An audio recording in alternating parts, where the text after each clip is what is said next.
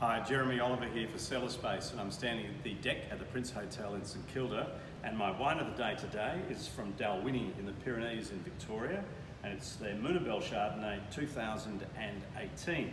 And this is one full-on Chardonnay that's had the whole winemaking textbook thrown at it. When I look at it, it's still quite pale, and that's good, but it's starting to show a little bit of yellow, a little bit of straw. Nothing wrong with that. It's had some fairly significant oak treatment. Now, smell this. Super concentrated. So this is stone fruit, it's citrus. There's also a lot of really fresh vanilla and oak, and some sort of hazelnut almond undertone, a little bit of cinnamon. And also it's had some malolactic fermentation, so there's quite a lot of butterscotch, a little bit of toffee. Really a complex wine. You can just tell by smelling it, this is going to need time.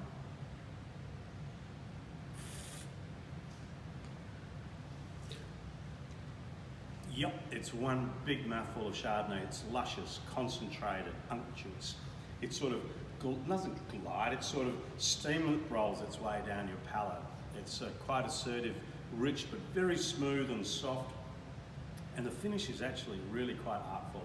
The acids are soft, the flavour is long, and everything's exactly where it should be. Probably not quite ready to drink now. I'd like to, I'd wait for a minimum of 2 years, ideally about 5 or 6 years from now. So if you want to know more about this wine, just click here. And I look forward to sharing another wine of the day with you tomorrow.